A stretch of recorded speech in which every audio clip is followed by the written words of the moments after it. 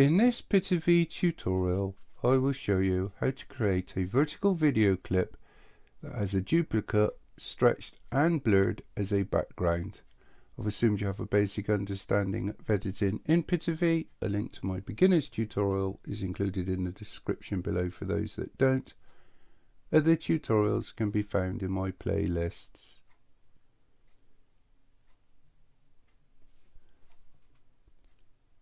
Select New and then drag your video clip into the media library. One of the problems that you'll find is that this clip is 1080 by 1920 and I won't be able to do anything until I change the settings. So just select the project setting tab, and as you can see here it's the wrong way around. So next to presets, select the little button and select the video that nearly matches your video. So I'm going to go HD 1080p 30 and I'm going to change the frame rate to match the frame rate of the video. This is this little tab here, and then select OK. Now first of all, add another layer. So select add layer, so this gives you two tracks. Bring your clip into layer 1 or track 1 and then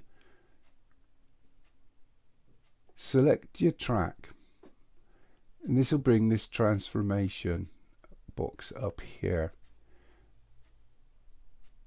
Now using the left and right hand side, just hold down your left mouse button and drag your clip over so that it fills the screen.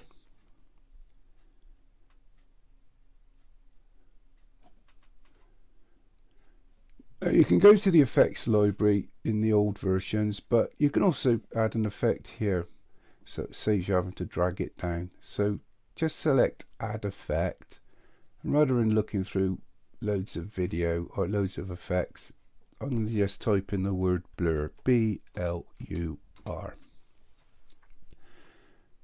Now the best one I find in quite a few of the video editors I use is actually IIR blur. Looks like a little L, but that's a capital I, so it's IIR blur. Select this one, and next to the description there's a little arrow. Select this and you'll get this will drop down, and then just drag the amount up to blur the video till you're happy with it. So that will do.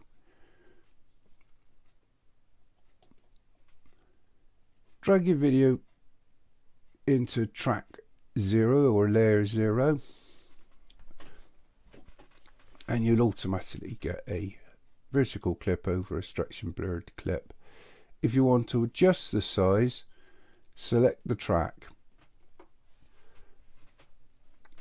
Now just remember these figures on X and Y because you may want to adjust them. So to increase the size, you have to pick a corner.